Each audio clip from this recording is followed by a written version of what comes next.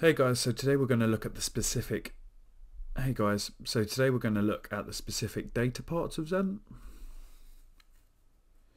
Hey guys, so today we're going to look at the data specific parts of Zenler. So as you can see, as soon as we get to the dashboard, you can see all the headline figures and various stats here. So you've got leads, visitors, sales totals and whatnot. I'm just going to click reports here to get a more in-depth view. So first of all, let's look at course progress. So I'm going to click course progress here. And here we go. So this has given you some basic overview. So 18% have completed, 37 are in progress, and 45 have not started.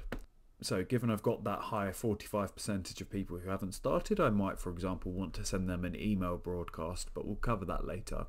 And you can always go and look at James Milo's email broadcasting course, which is free on Zenler. And then if I wanted more data, I can always click on run report.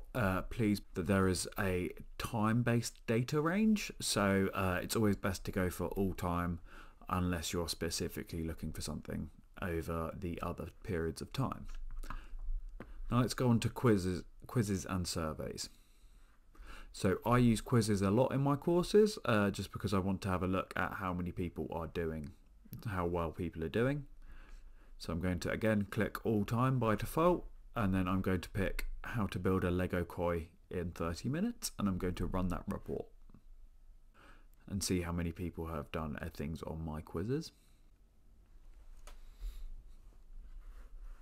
So I've got one quiz in there, I've got 9 people doing it, and it's been completed by 9 different people. So if I wanted to export that as a CSV, I always could, and do some pivot tables and other fancy Excel based magic.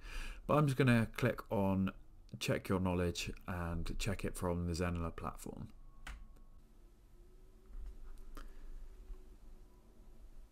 So as you can see, no one has got 100%, so I might want to go and have a look at what questions people have got wrong.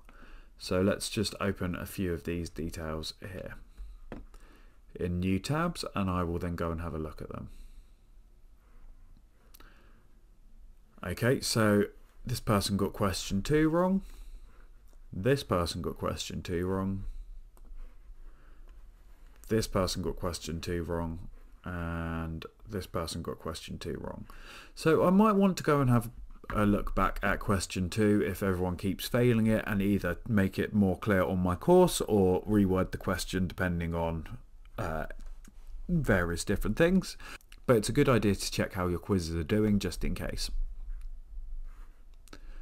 And then let's move on to affiliates.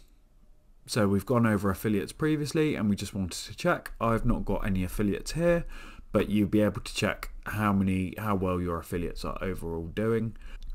So affiliates are a good way of checking how this works. We're going to go into more detail on this later on, but this is just another place to go and see the affiliates data.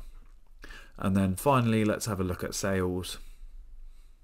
So as you can see, here's the top line headline figures. I've made $1.49. This is a test account. I was not hoping to retire on this, but again, let's move this down to all time, and we will run report. We'll group by course, and well, as you can see, I've got 4 sales from my Lego former model like a pro, 4 sales, and I've made $1.49.